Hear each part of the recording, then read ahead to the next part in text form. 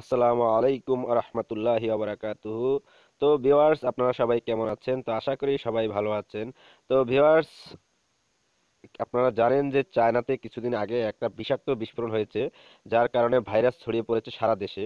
তা সেখানে আমাদের বাংলাদেশি যেই শিক্ষার্থীরা আছে এবং বাংলাদেশি যে নাগরিকরা আছে, তারা বলছে যে মরতে হয় আমরা চায়নায় মরবো, ঠিক আছে, কিন্তু আমাদের ভাইরাস আমরা আমাদের জন্মভূমি বাংলাদেশে নিয়ে যেতে দেব না।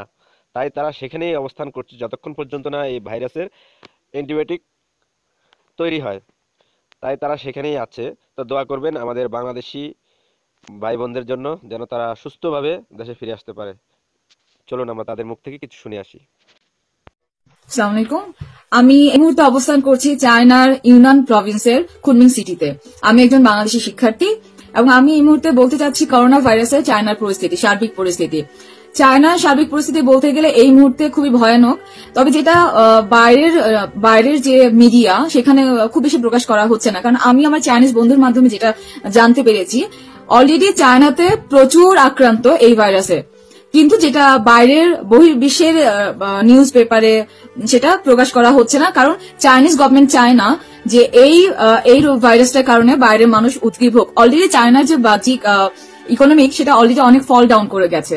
তো যাই হোক, আমি এই মুহূর্তে বলছি আমাদের খাবারের যে অবস্থা। গতকাল আমি অলরেডি চায়নার অনেকগুলো বাজার, কাঁচা বাজার যেটাকে বলে, সেগুলোতে গিয়েছি এবং ওয়ালমার্ট এবং ক্যালিফোর্নিয়ার মতো জায়গাগুলোতে গিয়েছি, যেগুলোতে সবসময় খাবারে প্রচন্ড আকারে খাবার পাওয়া যায়, কোনো সময় প্রবলেম হয় না। তো আমি কালকে ক্যালিফোর্নিয়া এবং ওয়ালমার্টে যাওয়ার পরে যেটা দেখা গিয়েছে, কোনো খাবারই, কোনো শাকসবজি নেই এবং কোনো কাঁচা বাজারের কোনো জিনিসই ওখানে পাওয়া যায়নি।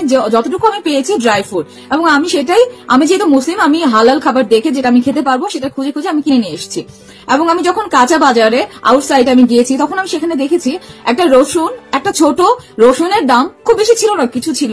একটা রসুন যদি আমি কিনি তাহলে সেটা বাংলাদেশি টাকা 70-80 টাকা পড়ে, 75-80 টাকা, এরকম যদি রেট কম আপ ডাউন হয় সেটা পড়ে। এবং আমি যদি কেজিতে কিনতে যাই তাহলে 700-800 টাকার মধ্যে পড়ে যাচ্ছে। এই হচ্ছে সার্বিক পরিস্থিতি, এবং খাবারের দামও সেখানে বাড়ানো হয়েছে। এই মুহূর্তে চায়না গভর্নমেন্ট থেকে আমাদের ইউনিভার্সিটি অথরিটি বা চায়না, আমি যে প্রভিন্সে থাকি সেখানকার যে গভর্নমেন্ট, সেখান থেকে যে রুলসটা এসেছে সেটা হচ্ছে যে আইন জারি করা হয় যেটাকে বলে, সেখান থেকে এসেছে আমরা যতটুকু সম্ভব বাইরের খাবার দাবার অ্যাভয়েড করি এবং বাইরের রেস্টুরেন্টে যেন আমরা না যাই। যতটুকু পারা যায় আমরা নিজেরা যতটুকু পারি রান্না করে খাওয়ার জন্য সর্বক্ষণ আমাদের রুমে অবস্থান করতে বলা হয়েছে। এবং সেই ক্ষেত্রে মসজিদগুলোতে অলরেডি, আমি বলেছি আগেও, মসজিদগুলোতে অলরেডি নোটিশ দেওয়া হয়েছে যাতে জামায়াত পড়া হবে না। কারণ এটার একমাত্রই কারণ এই ভাইরাসটা সম্প্রতি যেটা হয়, এই ভাইরাসটা ছড়ানোর কারণেই হচ্ছে পরস্পরের সংস্পর্শে আসা।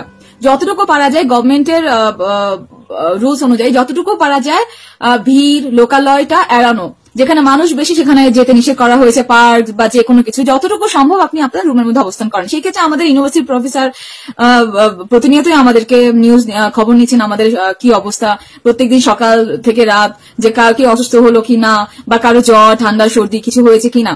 সেই ক্ষেত্রে বলা হয়েছে, যদি গভর্নমেন্ট থেকে আমাদেরকে এটাই জানানো হয়েছে, যদি আমরা অসুস্থ হয়ে যাই সেই ক্ষেত্রে আমাদেরকে তাৎক্ষণিকভাবে হসপিটালাইজ হওয়ার জন্য, এবং তারপর যাবতীয় খরচা আমাদের চায়না গভর্নমেন্টের। এবং সেই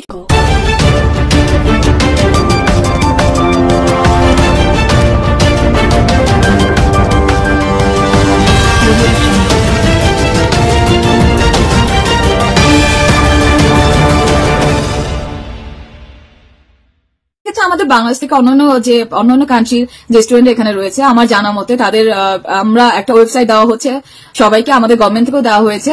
সেই ওয়েবসাইটে আমরা রেজিস্ট্রেশন করার জন্য, যে আমি বিদেশি স্টুডেন্ট, বাংলাদেশি স্টুডেন্ট, চায়নাতে অবস্থান করছি।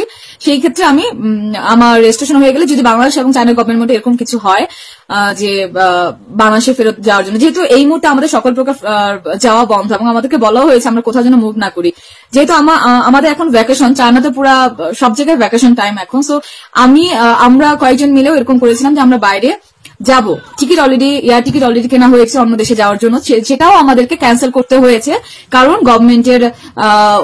গভর্নমেন্ট অনুযায়ী এবং আমাদের ইউনিভার্সিটি অথরিটির রুলস অনুযায়ী আমরা এখন কোথাও মুভ করতে পারবো না। এবং যেটা আমার জানা মতো উহান প্রভিন্স, উহান সিটিতে আমরা ওদের যোগাযোগ সবকিছু অফ করা হয়েছে, কারণ গভর্নমেন্ট চায় না যে উহান সিটি থেকে রোগটা অন্য কোথাও থেকে আসুক বা উহান থেকে কোথাও ছড়াক।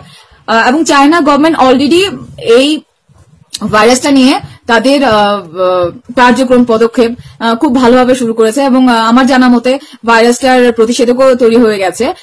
অ্যাজ এ বাংলাদেশি স্টুডেন্ট হিসেবে আমি বলবো এই মুহূর্তে গভর্নমেন্ট আমাদেরকে চাচ্ছে, এবং আমার জানা মতে কালকে অনেকের সাথে কথা হয়েছে, অনেকে ফোন দিচ্ছে বা আমার যারা ফ্রেন্ড আছে তারা জানতে চাচ্ছে আমি বাংলাদেশে যেতে চাচ্ছি কিনা, বা তারা যেতে চাচ্ছে উদ্গ্রীব। যদি বাংলাদেশ গভর্নমেন্ট সাথে চায়না গভর্নমেন্ট এরকম কথাবার্তা হয়ে থাকে যে তারা আমরা যেতে পারবো দেশে, তাহলে তারা সবাই চলে যাবে।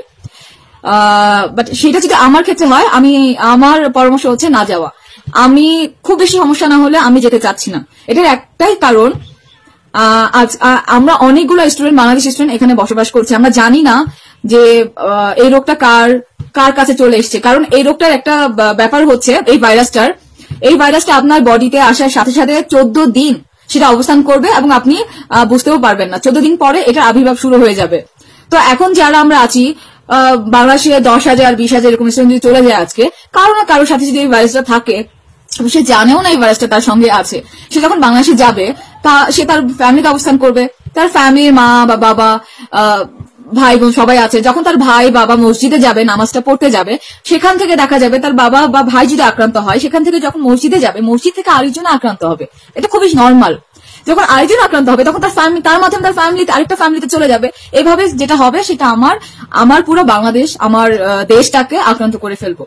তো আমার যেটা পরামর্শ বা আমার যেটা মনে হয়, এই মুহূর্তে আমরা যেখানে আছি সেখানে অবস্থান করাই বেটার। কারণ আমরা জানি না কার মধ্যে সেটা ক্যারি করছি আমরা বা আদৌ এসেছে কি না। তবে আমার দেশটাকে বাঁচানোর জন্য আমার মনে হয় আমাদের এখানে অবস্থান করা বেটার। এবং অলরেডি চায়না গভর্নমেন্ট আমাদের সকল প্রকার অসুবিধা দূর করার জন্য যতটুকু সম্ভব তারা পদক্ষেপ নিচ্ছেন।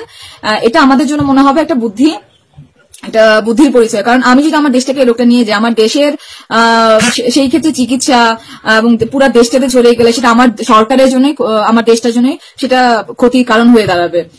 তো এই মুহূর্তে আমি এখানে অবস্থান করছি এবং আমার ফ্রেন্ডরা সবাই এখানে অবস্থান করছি। তবে যতটুকু সম্ভব এখনো খাদ্যমন্দা এখনো দেখা যায়নি। পরিস্থিতি যতটুকু মনে হচ্ছে চায়না গভর্নমেন্ট, আমার বিশ্বাস এটা ঠিক করে ফেলবে। ভয়ের কোনো কারণ নেই। তবে অলরেডি শিক্ষার্থীদের মধ্যে আতঙ্ক ছড়িয়ে পড়েছে, যেটা আমার মনে হয় আতঙ্ক না ছড়িয়ে যে কাজটা আমাদেরকে করতে বলেছে, লোকালয়ে অ্যাভয়েড করা, লোকসংঘ অ্যাভয়েড করা, পরিস্থিতি ট্রিটমেন্টের জন্য হাত পা পরিষ্কার রাখা, নিজের রুমটাকে পরিষ্কার রাখা এবং মাস্ক সবসময় পরা। আমি যেহেতু এই মুহূর্তে রুমে, আমি মাস্কটা পরিনি, এবং মাস্কটা পরা এবং বাইরে যতটুকু না গেলেই নয় সেটা না যাওয়া, এভাবে যদি আমরা করতে পারি আমার মনে হয় আমরা এটাকে কন্ট্রোল করতে পারবো। বাকিটা চিকিৎসকের হাতে, আল্লাহর হাতে।